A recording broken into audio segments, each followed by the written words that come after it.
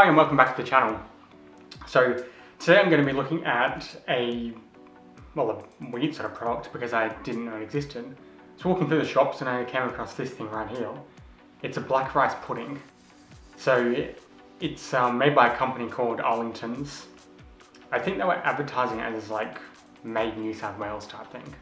So that's where I am right now, New South Wales, Australia. Yep, it is. So I suppose, I don't know if that means anything. It doesn't mean anything to me, to be honest. Anyway, they've got like 5 or 6 different flavours of this pudding. I don't know what it's made of though. Looks like it's mostly water, black rice, coconut cream, brown sugar. Yeah, so it looks like it's like I think it's like a coconut, kind of like a coconut yogurt, but this one's got rice in it, so it's like a rice pudding. The interesting about this particular one is you can see the shape of the container there is all bent out of shape. Every single of the black rice puddings were all bent out of shape, and all the other flavours were just, you know, the regular round shaped container. So I don't know why that is, but I don't suppose it means anything. Anyway, it says in the back, natural, gluten-free, dairy-free, vegan-friendly, so that's good. A little sort of poem on the top, a little treat that's soft and sweet. It's good for you and fun to eat. So,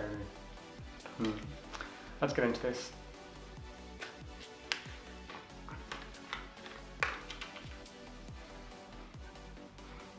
Doesn't smell like much.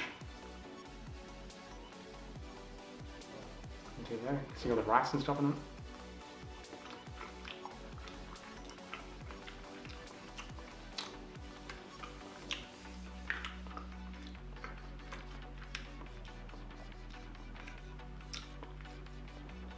Well,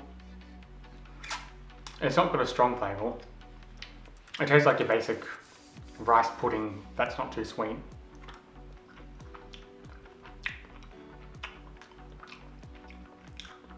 Yeah, that's about it. It's like a more, less flavoured sort of rice pudding. So it's less sweet, a little less ricey, like sort of starchy as well. It's less starchy because of the black rice. Yeah, it's not bad. I mean, it's not standing out to me like, oh, this is an amazing product, but it does taste okay. Like, it's fine to eat. Like I said, they've got more flavours in this that don't have rice in them, I don't think. So maybe it's worth picking another one as well. But that one is not too bad. Like I said, it doesn't have much flavour, but I don't know. It's okay. Like it's, yeah, I don't know, you just eat it. It just doesn't taste like anything. It's got a good consistency. It's kind of like yogurt. It's like a yogurt sort of consistency. It's really good if you like unflavoured yogurt. Yeah. But anyway, worth looking at. They've got a few other flavours. If you've tried the other flavours, you can let me know in the comments. That'd be interesting. And yeah, that's pretty much all there is to it. So something a little different. Yeah, I don't know. Like I said, I can't really say much because there's nothing to talk about because there's not much to it. But anyway, cool. Thanks for watching. Leave a like, leave a comment, leave a subscribe. I don't know, if you want to.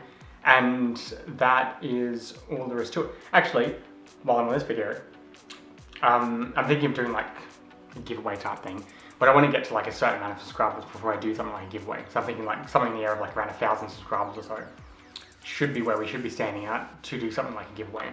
So if you can get me there, then we'll do something like that. But in the meantime, just more vegan food reviews. So see you next time.